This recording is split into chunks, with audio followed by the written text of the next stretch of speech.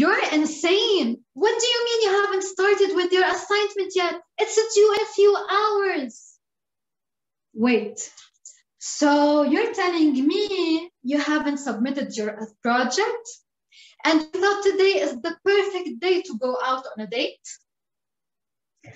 Madam President, Toastmaster of the evening, fellow Toastmasters, and honorable guests.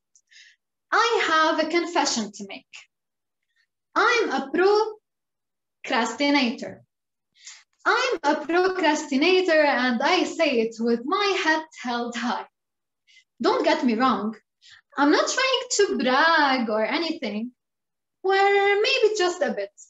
But trust me that I can proudly say I execute tasks under loads of pressure without even flinching, while others succumb under stress. In fact, Dr. Joseph Ferrari, a professor of psychology at DePaul University, found as many as 20% of people are chronic procrastinators. You might think 20%? That's nothing. What, like 1.56 billion people around the world are chronic procrastinators? Well, that's a higher number than people clinically diagnosed with phobias and depression. But before we dig deeper into the realm of procrastination, let's go back to the origin of the word.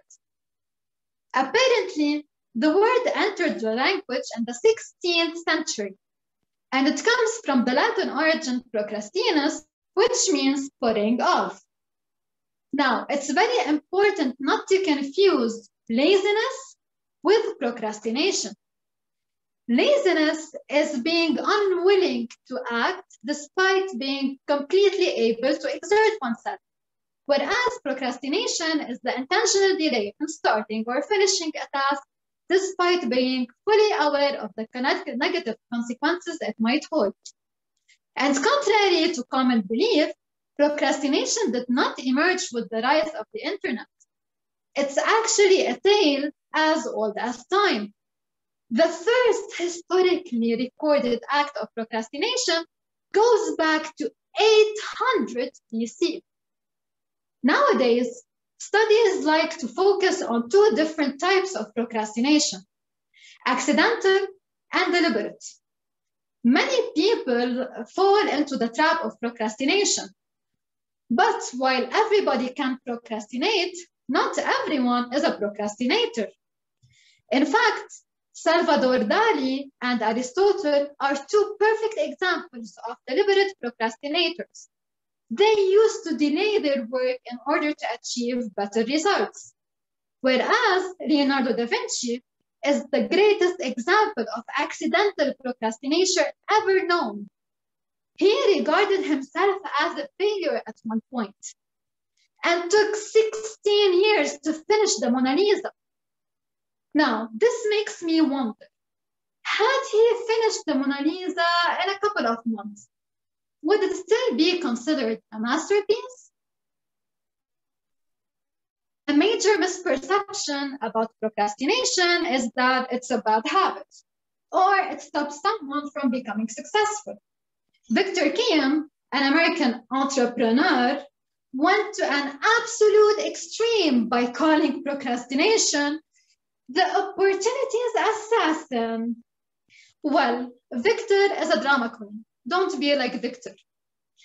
Obviously, many studies like to focus on the downside of procrastination while completely disregarding all the benefits it has.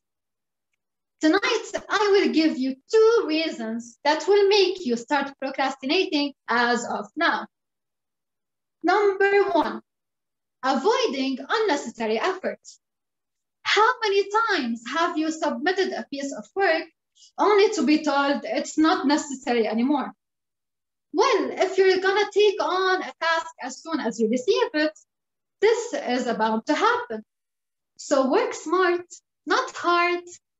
Number 2, saving time. Yes, I know this is very counterintuitive, but trust me, it's true. While procrastinating, you're limiting the time available to complete a task. If you hadn't procrastinated, you would have spent the entire day on one task that can be done in 1 hour. In fact, Adam Grant, an organizational psychologist at the University of Wharton, conducted with his colleagues a study on pizza chains. They discovered that the most successful stores are led by procrastinators. But how is that possible? What made procrastinators stand out from other executives is very simple. Productive procrastination. It helped them be more flexible and innovative and agile rather than sticking to the old-fashioned and conservative linear path. So, fellow Toastmasters, if you are skilled in the art of procrastination, don't beat yourself up. Stop listening to people who would make you feel awful about procrastinating. Whoa, what a bad thing to do. Stop doing it. There's nothing wrong with doing things your way, especially when your results, compared to those who do not procrastinate, is of the same or even a higher level. As Dr. Ferrari says, telling a chronic procrastinator to just do it is like telling a clinically depressed person to cheer up. So next time someone tells you to just do it, ask them to suck it up. Back to you, Mr.